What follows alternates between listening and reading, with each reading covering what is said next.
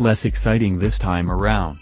The Vantage S in both V8 and V12 flavors has been customized by Gaydon's Q by Aston Martin bespoke division, with some of the cosmetic tweaks taking inspiration from the Red Bull racing team to cater the most devoted Formula One enthusiast.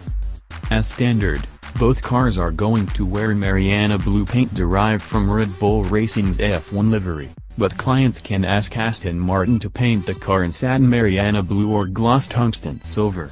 Regardless of desired hue, all these fancy Vantage S models will have the front grille, splitter, side stripes, and rear diffuser finished off in carbon fiber, while the brake calipers and some of the body accents will come in either red or yellow.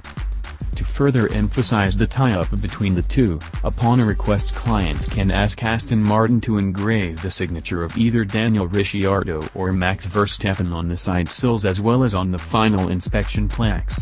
Doing so will provide the ultimate seal of approval, according to the automaker's talented PR team. To further emphasize the tie-up between the two, upon a request clients can ask Aston Martin to engrave the signature of either Daniel Ricciardo or Max Verstappen on the side sills as well as on the final inspection plaques. Doing so will provide the ultimate seal of approval, according to the automaker's talented PR team. It's unclear at this point how many units are planned for production, but we do know customer deliveries are scheduled to begin in the second half of the year. Pricing details have not been disclosed, although you can imagine the extra goodies will command a premium over a regular Vantage S V8, V12.